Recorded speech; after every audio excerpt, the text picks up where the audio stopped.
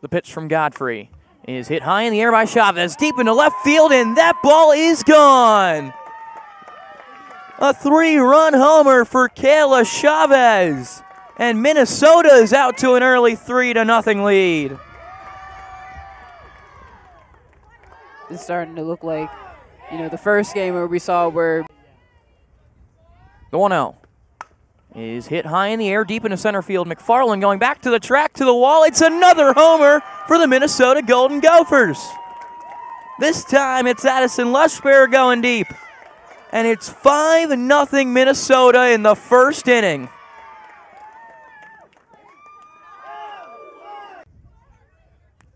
The 3-1 is hit into the air to center field, going back on his DeBoard, and she makes an unbelievable catch. Running back towards the wall, she sticks her glove up and makes an, I think it depends on the situation. 2-2 is hit hard in left field. That's going to get down in front of Makami.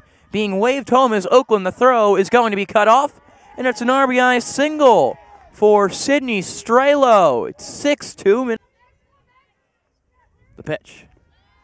That one's in the dirt. Reef going to head towards second. The throw down is in time. What a tag applied by Strela. Pitch is swung on past an outstretched Woods and into center field. 2 runs will score. It's an RBI single. Advancing to second on the throw is Oakland, and is now 9-4. The 2-2 pitch is hit high and deep by Oakland. You can forget about that one. Over the netting. Absolutely destroyed by Jess Oakland. It's 11-5 Gophers.